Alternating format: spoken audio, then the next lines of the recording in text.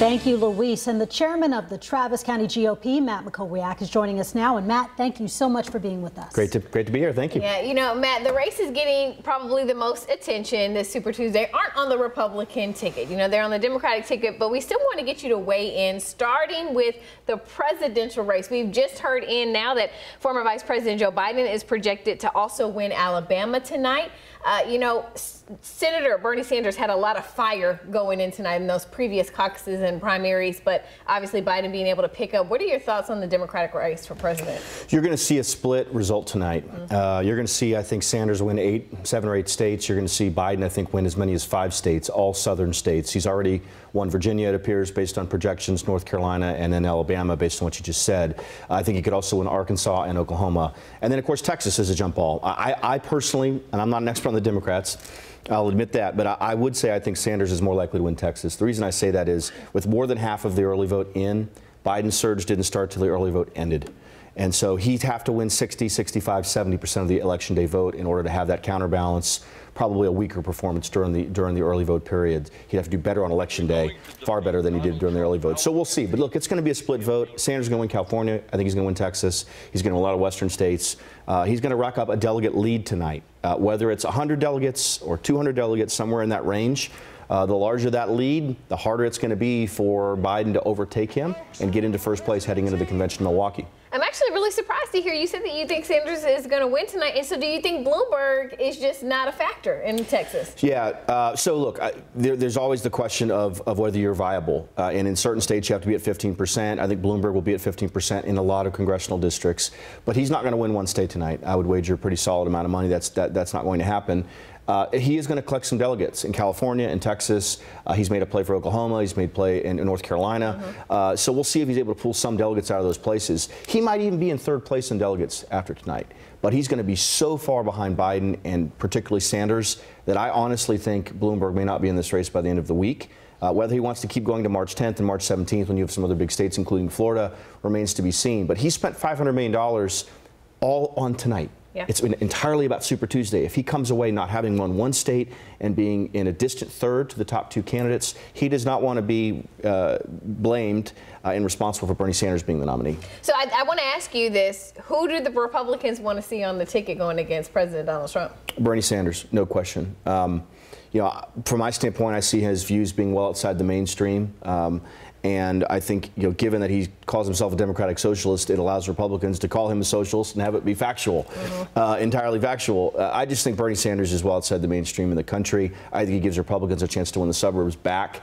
He has a number of positions that are really problematic with the electorate. Shutting down fracking on day one might be something the far left wants. It's not something Texas wants. It's not something Western Pennsylvania wants. Right. It's not something Ohio wants. Medicare for all, again, far left wants that. You're talking about taking 160 million people, taking them away from their health plans, many of whom are union members, labor union members who negotiated their health care plans. So we'll see. Bernie has a message. He has a lot of enthusiasm. He, I think, is going to be in first place by the time they get to Milwaukee. The question is, how close does he get to 50%? Can he somehow survive Milwaukee? I do think the Democratic Party is going to deny him the nomination, and Biden will be the nominee. Wow. Well, Matt, I also want you to weigh in a little bit on the Senate race because there are 12 Democrats that are dying to take on John Cornyn. Yeah, and, you know, I would say, look, there's some perfectly nice and decent people running. I don't think any of them really are serious statewide candidates. Well, it's going to remain to be seen, but you really had 3 Democrats who could have been first-tier statewide candidates who decided not to run. Beto O'Rourke, Julian Castro, Joaquin Castro. None of them wanted to run against John Cornyn, and I don't believe any of them wanted to run a presidential year. Tonight, we're going to see MJ Hager likely finish first. She raised the most money. She has the most establishment support. And then second place, I think, is down to Royce West, the current state senator from Dallas, and Cristina Simpson Ramirez, who's a progressive activist who's had some outside money and some energy. I think West, I'm going to predict that West gets in the runoff. He has Dallas geographically entirely to himself. I think that's a real advantage. Ramirez does, again, kind of like Bernie, have a message. She's very progressive. She has a lot of intensity. Primaries are about intensity. They're about enthusiasm. So there's a good chance she gets in there. I think that the second, third, fourth place finishers on the Democratic side are going to be really close to each other. So MJ Hager maybe in the mid to high 20s, and then the rest of them in the high teens, something like that. But they're going to go to a runoff. It goes to late May. Meanwhile, Cornyn has $12 million in the bank. It would be $15 million by then, maybe $18 million by then. And he's running a very, very serious professional re-election campaign, putting himself in a really strong position. So do you think that's a big disadvantage for the Democrats regardless? Huge. I think the Democrats made a terrible mistake not trying to control how many candidates were running in their primary. A primary runoff delays them from unifying the party. It delays them from raising general election funds. You know, by June, you've got 4 months to go out and raise $20 to $30 million to run a serious general election campaign against Cornyn. He has a 1.5 year head start. He's going to have a $15 million head start. He will have his research done on both of the candidates who are in the runoff, ready to go after them the morning after one of them is the nominee. It's a real problem. It's a big state. It's a huge challenge. These candidates are starting to understand how big the state is. When you're not a statewide official, you do not understand how big Texas is. 20 distinct media markets with at least one local newspaper and one local television station. $1.8 million is the cost to run saturation level statewide television for 1 week, right? So you can chew up $10 million in 1 month just on television, and that's not enough to run a winning campaign. So it's an immense challenge for the Democrats to unify in late May and put their candidate forward and try to make them truly competitive with Cornyn. You know, to be fair, Cornyn does have some challengers, though he is obviously projected to win. Anything you want to say about the other Republicans in that race? No, not really. Only one of them, I think, is someone that even someone like me who follows this closely even knows the name of. And he's a conservative activist, been a Second Amendment activist named Dwayne Stovall, kind of an irritant at times. He's been sort of picking away at Cornyn for some time. But Cornyn's going to win with a huge margin tonight, well over 60%, maybe well over 65%. Yeah, the Republican Party is really unified behind him. And let me just say about Cornyn, Cornyn cares about the party. He wants to win by the absolute largest margin to help Republican candidates down ballot. He's the kind of person that helps county parties and the state party and Republican women's groups and gets around the state and speaks in front of Republican groups. He cares a lot about this. He does not want a 2.7% victory like Cruz had 2 years ago.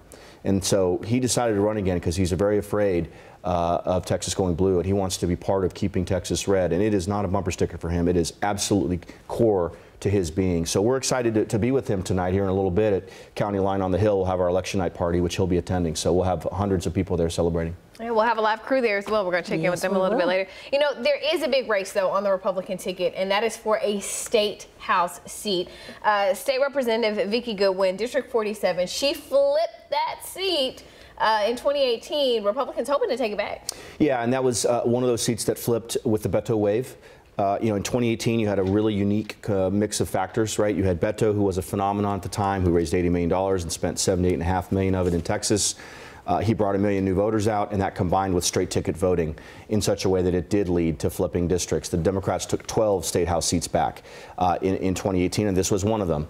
And the margin was 3,000 raw votes. Okay, so it was not a close race. I do believe Vicki Goodwin's very beatable. We have 5 really strong Republican candidates in House District 47. We will see who gets in the runoff. I'll be honest with you. I've talked to so many people in that district over the last week. Predictions are all over the map. Don Zimmerman, a former council member, is probably the best known when this thing started. So I think a lot of people think he's probably going to be in the runoff. There's a chance he could finish 3rd and miss the runoff. It's entirely possible. You've got 4 really good candidates, 2 women, 3 men. One's a police officer, one's a lawyer and former Marine.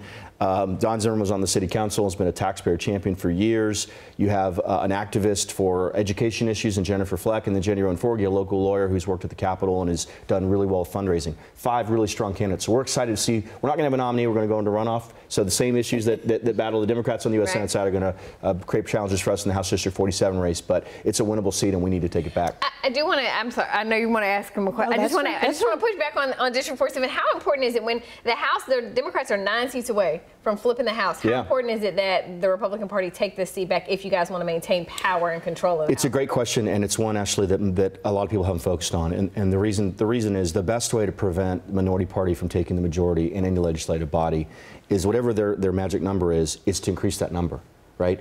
I mean, think about how hard or it may be to take 9 out of 150 seats net in 2020 to take the House back. If you increase that to 11 or 12 or 13, which I think we will do, I think we're going to flip a seat in Hays County. I think we're going to flip the seat in Travis. We may flip 1 or 2 in Houston or Dallas. That's a much tougher thing. They flipped 12 seats in 2018. and now they just need 9. And so, yeah, if you take a few back, you make it harder. You make them have to go after more seats. You have to make them have to go over a wider map. That's more expensive. It's more challenging. There are more variables. So, yeah, we absolutely need to take 47 back, particularly since we're going into redistricting. They're going to redraw the maps, and that seat, I think, is likely going to be either a Democrat seat or a Republican seat for 10 years because of whoever wins in November. All right. Okay, Quita, now your question. Real quick, I want to ask you a little bit about voter turnout, because this election really seems to be resonating with people. A lot of Democrats, especially, coming out, going to the polls this time around. Yeah, and I think we can over-interpret how primary turnout looks for one party versus the other. It's almost always driven by where the competitive races are. And when you look at competitive races, the single thing that matters most in presidential cycles is the presidential race. The Democrats have a large field. You have massive spending from Bloomberg, but also to a certain extent from Biden and Warren and Steyer and others in Texas who've been spending for weeks, if not months. That is why the Democratic turnout is really, really high. We will see how it looks today. Certainly they're going to outvote us here in Travis County by a 3-to-1, 4-to-1 margin. That's absolutely the case. But we'll see what the overall numbers look like. I wouldn't say that that tells us too much about the fall. Most people don't vote in primaries. Most people don't even know primaries are going on, don't think it affects them. They make a decision in the fall once they know who the 2 nominees are. So we're seeing a very small percentage of Texans vote tonight. It matters, it's important. It determines who the choices are that voters have in front of them, but most people are not voting and not paying attention. So general elections and primaries are very different. All right. Well, Matt, we thank you so much for taking some time to join us tonight. And guys, in about 30 minutes,